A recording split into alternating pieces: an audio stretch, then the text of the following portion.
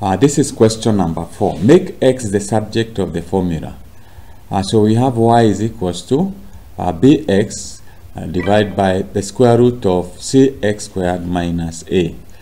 Now because we have x in the numerator and x in the denominator, we have to find a way of bringing them together so that we make x the subject.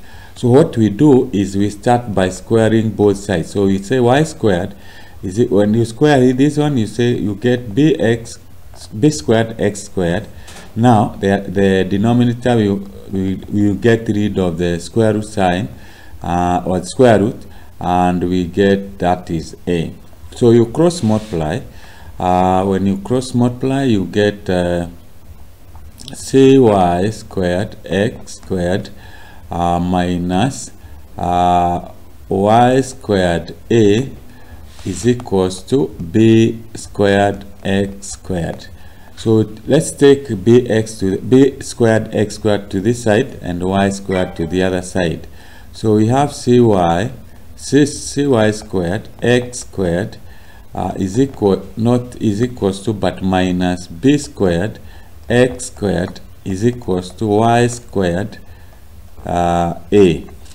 We factor x squared, we get this is cy squared minus b squared is equals to y squared a.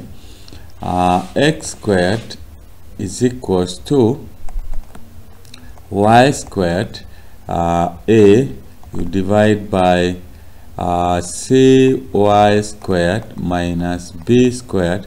So you get the square root for both sides here and here.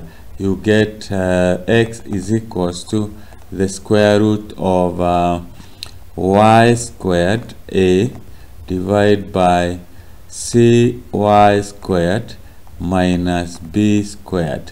So that's how you get you make x the subject, and you should be able to get 3 marks.